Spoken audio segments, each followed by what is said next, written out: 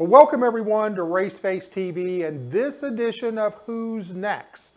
Today we're going to be going over, I should say up, to Stanley, North Carolina, where we find 13-year-old Nick Loden, who runs in quarter midgets. He runs senior Honda, senior animals, light 160, world formula, light formula mods. I think if they've got another class coming out, he's probably going to run that one too. So Nick, how are you doing today?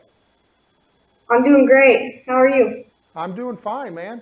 So let me ask you, are you back in school? Yes. Yes, you can say that with a lot of enthusiasm. It's kind of like, yeah, I remember that. They're like, yeah, it's time to go back to school. So we know that you got a lot of racing going on. So the first question that I always ask everybody, what made you decide that you wanted to be a race car driver?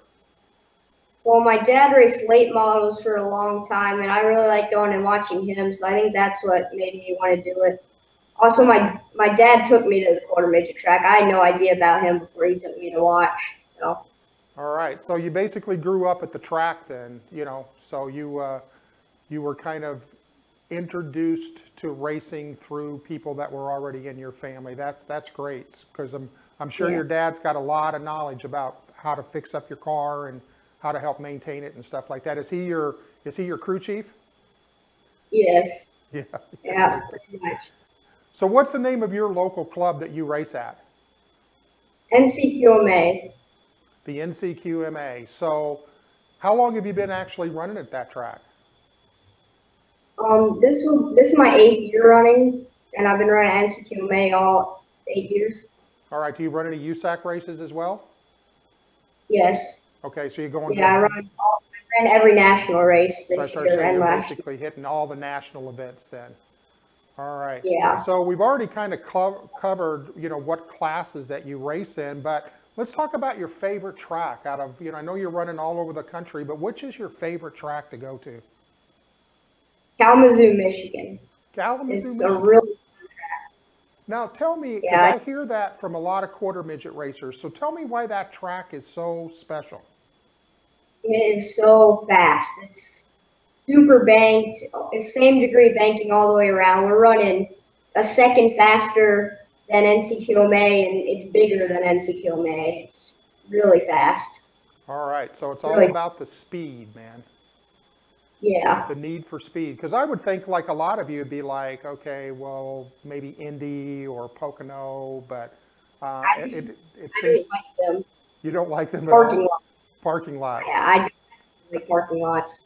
It's cool to be there because of the atmosphere, and get a chance. I mean, you think about it, you got a chance to drive around that 2.25 or 2.5 mile Indy Speedway. Not a lot of people get to do that.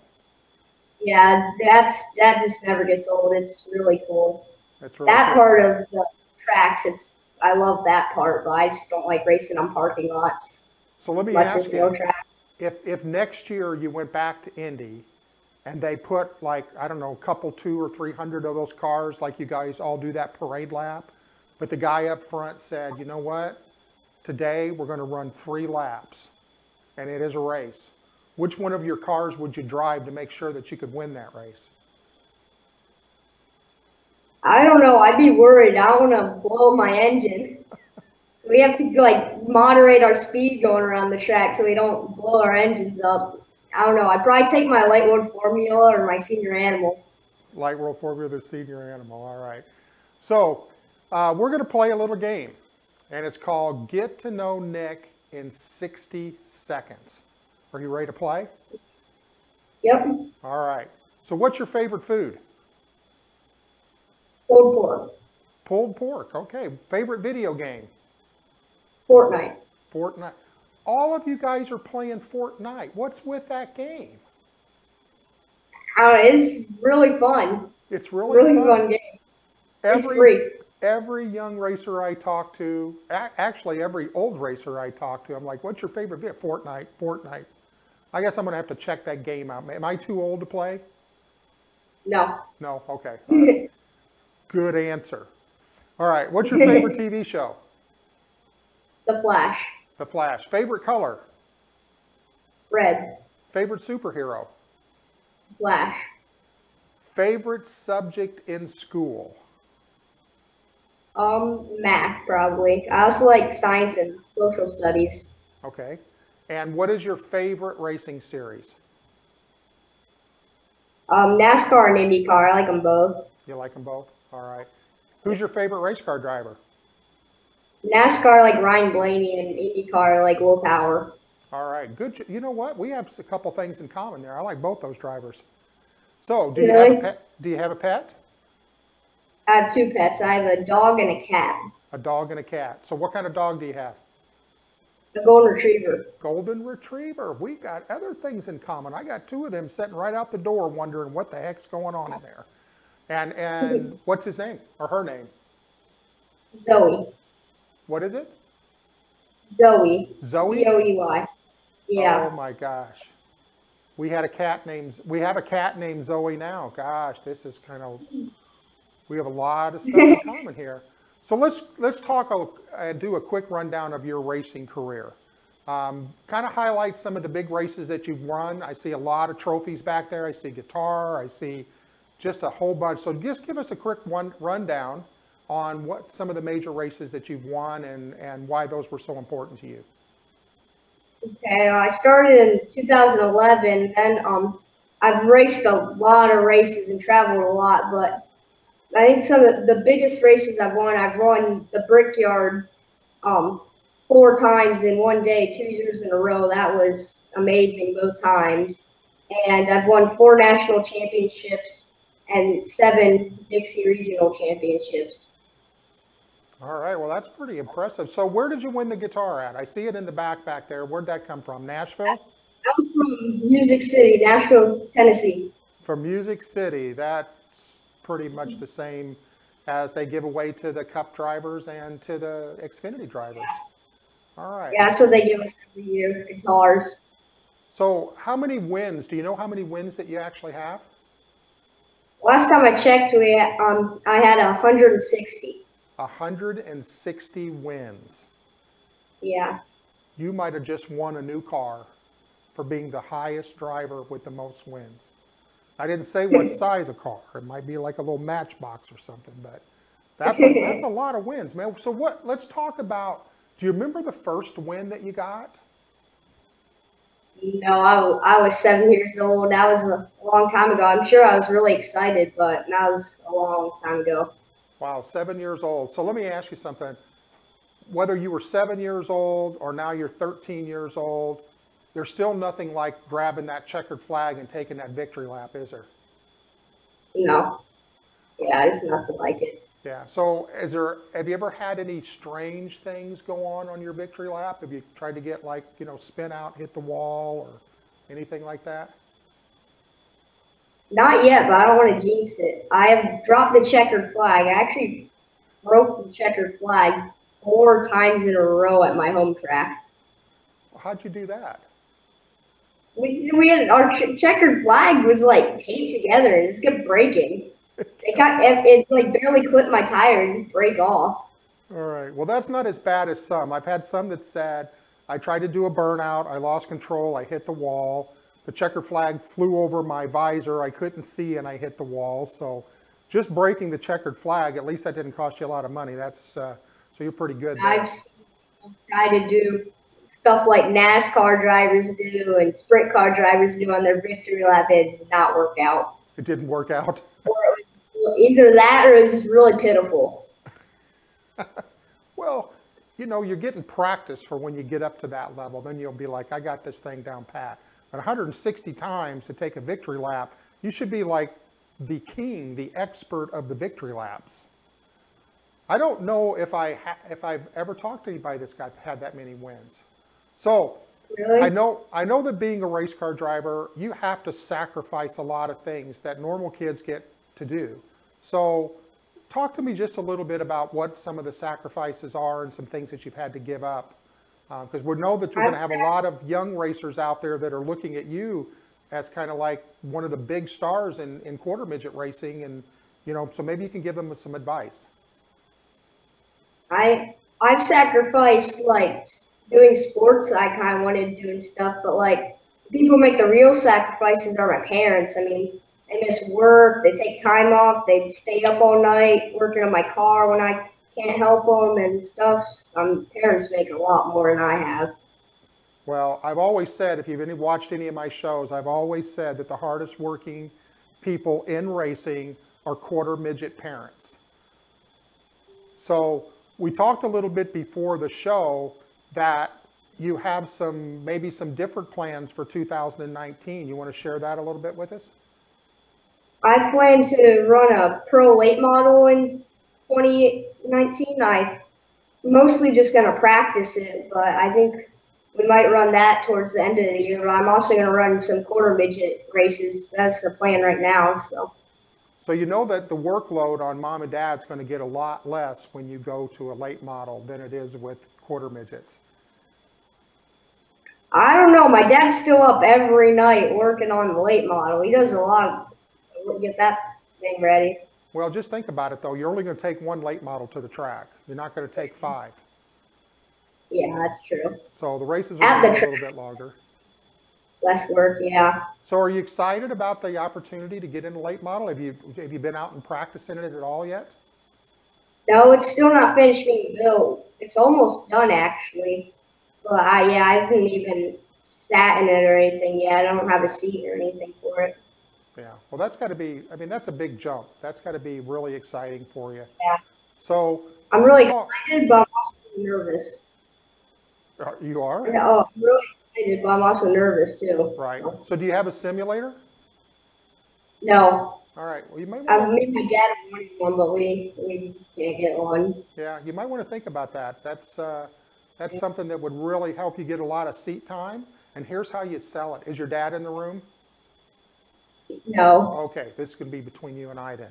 Here's how you sell your dad on getting you a simulator. Be like, Dad, if I crash the simulator, I just hit the reset button. You don't have anything that you have to repair. I can go to different tracks all around the country and get a lot of seat time. And we don't have to travel. We don't have to spend gas.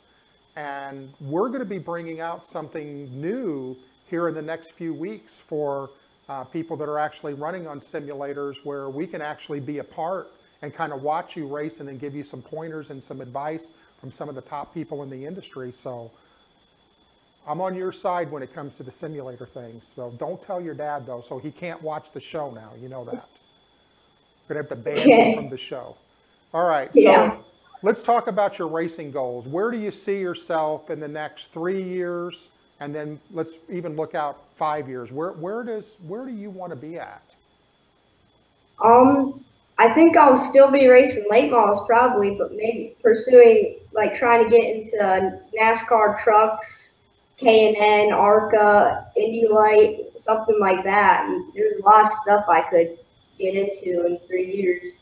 Right. So if you had to choose, I mean, are you going down this open wheel path, or you think you're going down this stock car path? I don't know. I really don't know. I kind of like stock cars better, so probably stock cars. But well, here's one thing I can share with you. There's a lot more opportunity there, you know, than maybe in the open wheel side. So, and again, you're at a perfect age for this right now, because things are changing in the NASCAR stock car world. You know, NASCAR bought ARCA, so we're probably going to see the ARCA and the K&N Series probably combine here over the next couple of years, which is going to bring up the car counts. It's going to be really good racing and a great way for you to be able to learn. And you can go out and run the Cars Tour like on the East Coast. That's a great series to run in.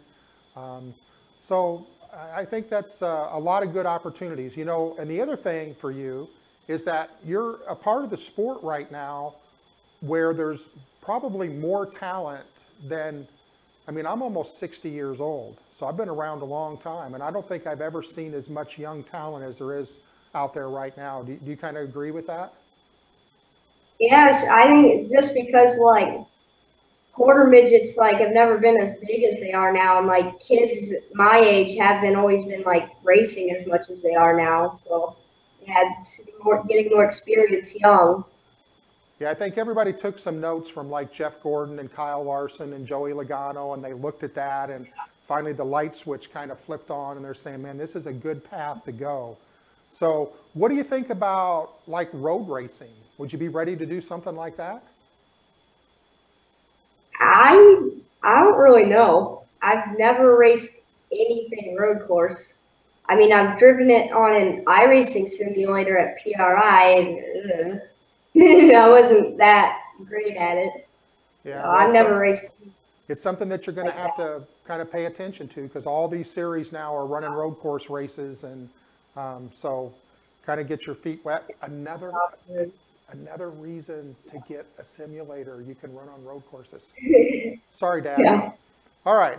So what do you like to do when you're not racing? Playing Fortnite. I run cross country.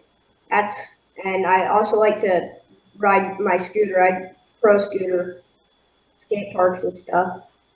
All right. So you run cross country. That's very good for your cardiovascular. So what is the longest distance that you've ever run?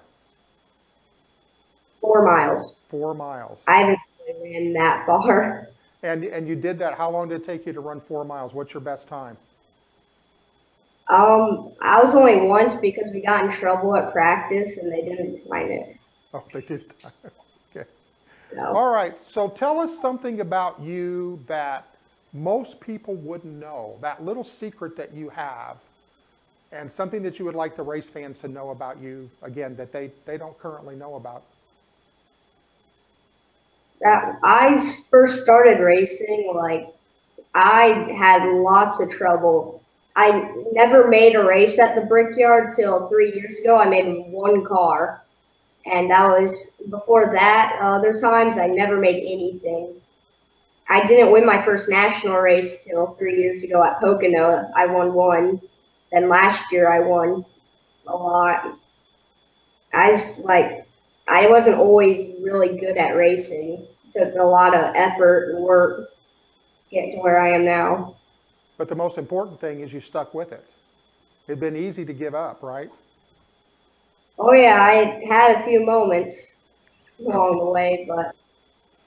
All right, so for all of you young race car drivers that are out there watching this show, I want you to listen to what he just said. He didn't go out and tear the world up at first, but now look at him. He's one of the top quarter midgets in the country. Why? Because he didn't give up, and he kept honing his craft. And I applaud you for that. I think that's really, really cool, man. I appreciate that effort. So do you want to talk about any of your sponsors before we wrap the show up?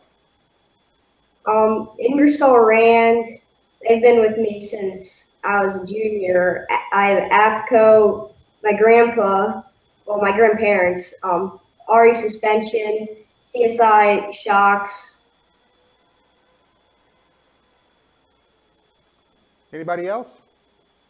No, that's it. I forgot to say, yeah, that's it. That's it? Okay, so do you have a website that you want people to go visit? No, I don't have a website. I have a Facebook page. Okay, what's your Facebook URL?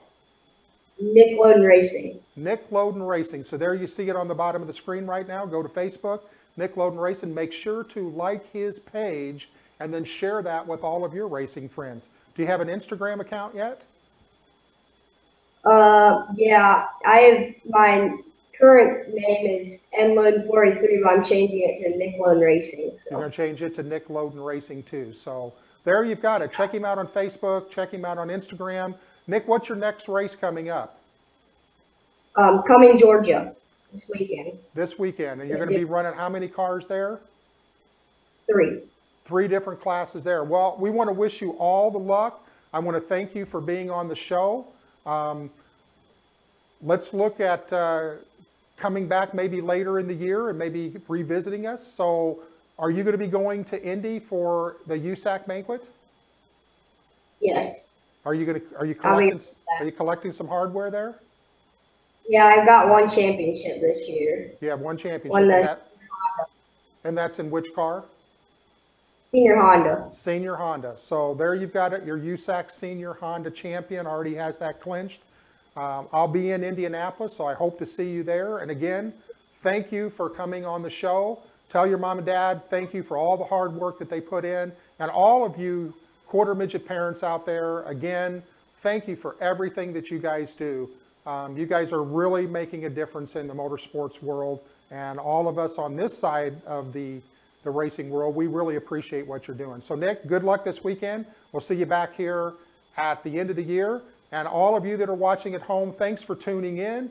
Make sure to go out and share this show with everybody. Remember, if you've missed any shows, you can go to raceface.tv and catch up there. That's where Nick will be, his show will be on there, and it will also be on Facebook, where you're probably watching it right now. So again, thanks to all of you for tuning in, and we'll see you back here in 2 weeks.